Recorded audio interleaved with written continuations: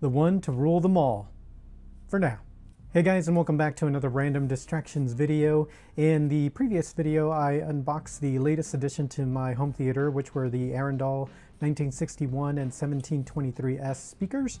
But before that, I actually had two videos, and they were covering 8 different methods of how to incorporate my subwoofers into my home theater system for Anthem calibration. In those videos, I mentioned that I was leaning towards a specific method to go with based on all the tests and everything that I was doing, and then also some listening that I was doing, and that I would share that at a different video, and the time to share that is now.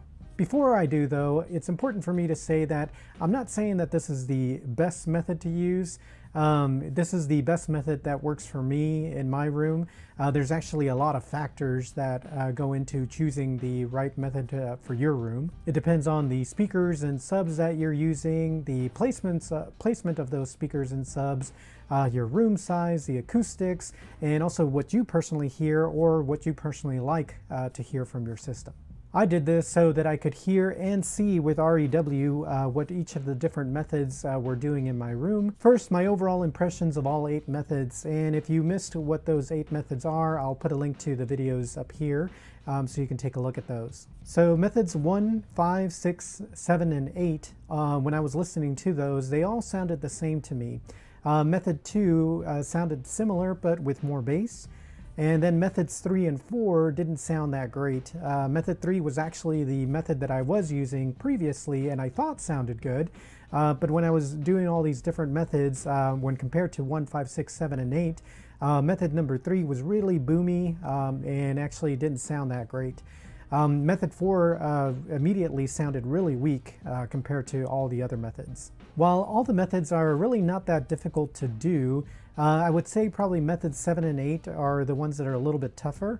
Method 7, you have to find the peaks, and that can be a little bit hard, so you're kind of guessing where that is. Just a quick interruption here. I was editing the video and I realized that I forgot to mention some things about method 7, which is the one where you're trying to get the peaks to be at 72 dB. And when you're in quick measure, unfortunately, it only shows the line for 70 and then the line for 80. So you're kind of guessing there. However, you can see from this graph when it did the measurements that it does look like I may have put them in the right spot. However, if Anthem was looking at the peaks of the subwoofers, then method 1, which is the one where I just lower by 1 dB until it tells me that it's not too loud and it keeps on going, that when I looked at the measurements that they would be around the same as what the 72 one was. However, if you look at the graph of that method, one of the subs is actually hitting almost 80 dB peaks, while the other one looks like maybe around 76, maybe 77. To get a better look, I decided to go back into quick measure because there is an option to have arc on or have arc off. And with arc off, you can see it's averaging around 70 dB, but like I said, the peak is almost hidden about 80 dBs. Then when you turn arc on, it's still averaging around 70 dBs, but the curve is a lot smoother, and it actually seems like it's hitting almost near like 75 dB at the most. That was for sub 1, and sub 2 was actually about the same. It was also averaging about 70 dBs without arc, but the peaks for that one are, like I said, closer to like 76, maybe 77 dBs. And then after arc, it was still around 70, but the curve was a lot smoother, and they were probably averaging around 75 as well. In addition to that, when I look at the levels after everything's done, it showed that for method 7, the subwoofers were boosted 9 and 7 dBs, and whereas for method 1, they were only boosted 3 dBs each. So it seems like for method 7, the subwoofers weren't turned up enough, so Anthem was boosting them way up. So for my room, looking at the peaks didn't feel like it was the way to go. I felt like for method 1, I'm at getting maybe the most out of the subs that Anthem is looking for without being too much or being too little. However, this doesn't mean that I won't tweak it, as you will see in the rest of this video, so back to that. And then method 8, you have to EQ the curve before you run the Arc Genesis. And that also, you know, depending on how it's acting, your subwoofer is acting, that may be a little bit easier or harder to achieve as far as smoothing out the curve. Methods 3, 4, 5, and 6 all use quick measurement to get some sort of measurement before you start, and that's actually not that hard to do, so those are a little bit easier. And then methods 1 and 2 are the simplest, really, with method 1 being the absolute easiest to pull off. In the second video of the subwoofer methods, I also shared the levels for each of the different methods, and by far the ones with the biggest swings were the subs. Methods 5, 6, and 7 had the highest levels. Methods 3 and 4 had the lowest levels. Methods 1, 2, and 8 had about average levels, it seemed like. So because of all of those factors and taking a look at the different measurements, I decided to lean towards method 1 or 2. And method 2 is actually just increasing the sub levels in the SVS app. So it's still method 1 with just a modification to it. Speaking of modifications, in regards to method 1, I liked how it sounded, and that is technically what Anthem wants you to do with your system, or wants your system to sound like, but I still wanted to modify it, which is why I liked what method 2 was doing. I like bass, and for how I like to hear the system, which is usually dependent on who's at the house, since my family doesn't share the same appreciation as I do for the system, so I usually have to listen to a little bit lower. But luckily or unluckily, depending on how you view it, Anthem gives you a lot of options to try to fix that or adjust that.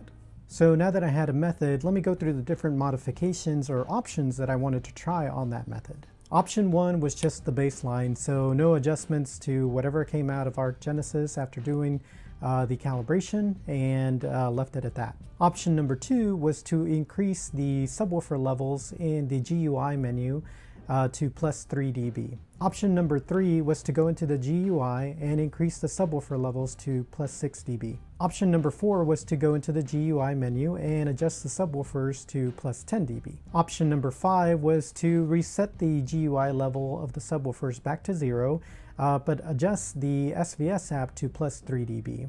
Option number 6 was to reset the GUI to 0 on the subwoofers, but then increase in the SVS app plus 6 dB for each of the subs. Option number 7 was again to start at the baseline, but add a 3 dB boost in the room gain. Option number 8 was having that 3 dB boost in the room gain, and then in the GUI increasing the subs plus 3 dB. Option number 9 was having the 3 dB room gain and adjusting in the GUI the subwoofers to plus 6 dB. Option number 10 was having that room gain at 3 dB and adjusting in the GUI the subwoofer levels plus 10 dB. Option number 11 was still having that 3 dB boost in the room gain, but resetting the GUI subwoofer levels to 0 and adjusting the SVS app to plus 3 dB for each of the subs. And finally, option number 12, which was having that 3 dB room gain, the 0 in the GUI for the subwoofers, but plus 6 in the SVS app for each of the subs. My theory behind using the SVS app versus the GUI to increase the levels is that the GUI is obviously a lot simpler to adjust than having to go into the SVS app and adjusting each of the subs individually. I know, first world problems, but I wanted to see if it would affect the sound one way or the other, you know, depending on which one I used. So let's take a look at REW. First, the sweep. Here's option 1, which is straight out of the box, and it's fairly even, although the Anthem does apply a house curve, so you can see a slight bump in the lower frequencies here. With option 2, I added a plus 3 dB in the GUI. Option 3, I added a plus 6 dB. And then option 4, I added a plus 10 dB. As you can see, everything after about 139 is pretty much the same. The only increase is below that, and it stays pretty controlled. Back to option 1, and adding option 5, which is adding 3 dB, but this time in the SVS app. And option 6 is adding plus 6 dB in the SVS app. Similar situation that about above 131, it's the same, and only increases below that. When I compare option 2, which is adding the 3 dB in the GUI, to option 5, which is adding the 3 dB in the SVS app, they are pretty close, with the SVS increase being slightly higher, about 1 dB in some spots. Comparing option 3, which is adding the 6 dB in the GUI, to option 6, which was adding 6 dB in the SVS app, they are also pretty similar, but this time the GUI version is a little bit higher in some spots by about 2 dB. When I compare option 1, the baseline, to option 7, which added the plus 3 dB in the room gain, it does look different, but part of that is because they were actually different days that I recorded these. So above 300 Hertz, they're actually a lot more similar. Unfortunately, I didn't have a full day to test all of these out, and some of them came to mind after the first day. However, from 300 and under, it does boost the lower regions a bit. Staying with option 7 and turning on the GUI increases, which were plus 3 dB for option 8, then 6 dB for option 9, and plus 10 dB for option 10. Option 10 was also a different day, hence the difference in the higher frequencies. However, the lower frequencies do go up nicely and stay relatively controlled. Then comparing the GUI boost of plus 3 dB for option 8 versus the plus 3 dB in the SVS app in option 11, these are pretty much the same in the lower region. Similar result with the plus 6 in the GUI versus the plus 6 in the SVS app of options 9 and 12. When I compared the noise tests, it gave me very similar results. The plus 3 dB boost in the GUI, which is option 8, was a little less than using the SVS app, which is option 11. The 6 dB boost in the GUI was a little more than the 6 dB boost in the SVS app. And finally, the Dolby demo tests, which actually proved even more similar as far as measurements go, as you can see with all of them turned on here. Comparing the plus 3 dB in the GUI versus the plus 3 in the SVS app, for both they are really close. And the same can be said about the plus 6 in the GUI, which is option 9, or the plus 6 in the SVS app, which is option 12. The one interesting thing is that if I turn on option 10, which was the plus 10 dB in the GUI, it doesn't actually look that much different from the 6 dB boost. So since I wasn't seeing a big difference, I wondered if I could actually hear a difference. So I went through and loaded one profile at a time. In between, I would listen to a couple of different songs and watch a couple of different movie clips. So first, the baseline, or option 1. This actually sounds really good if you can turn up the volume. Unfortunately, I can't turn up the volume that loud, so when I turned it down to where I would normally listen to it, the bass was kind of missing a little bit. When compared to option 7, which is increasing the room gain by 3 dB, it sounds good as well, and the bass does go up a little bit. And again, if you can turn it up, it sounds really great. Since I liked what the room gain was doing, I went ahead and left it at that, and then tried options 8 and 11, which was adding either 3 dB in the GUI or 3 dB in the SVS app. They actually sounded the same to me, and the one thing I noticed is that during movies, bass sounded pretty good in this setting. But as far as for music, it was still missing a little bit for me, or at least how I like to hear music. Then with options 9 and 12, which was increasing by 6 dB either in the GUI or the SVS app, they sounded pretty much the same to me too, but it did provide with either one a good boost in the bass for the music and for movies, especially even at the lower volumes that I typically listen to or have to listen to. I did try a 10 dB boost only using the GUI, but what I found was that it was actually too much. So even at lower volumes, the bass was just constantly there and it was hard to hear anything else. So I didn't even try the SVS app since it was way too much anyway. And since all the measurements are showing that it's pretty similar, I didn't see the need to try to do that. For example, the plus 6 dB seemed to shake the house in like a good way, and where it made sense, whereas the 10 dB boost kind of shook it a lot more and more often and just constantly. If you're a big bass head, this may be an option for you.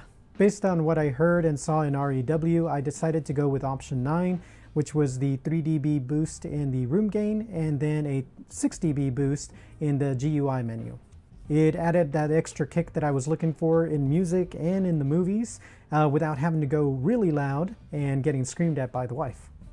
Although you could see in the Dolby demo measurements that I took that even at -25, the Anthem is reaching around average 102 dBs. So it's still for sure enough. As I said in the beginning, I did get some new speakers, and per the manufacturer's website, they actually suggest a break-in period of 50 hours.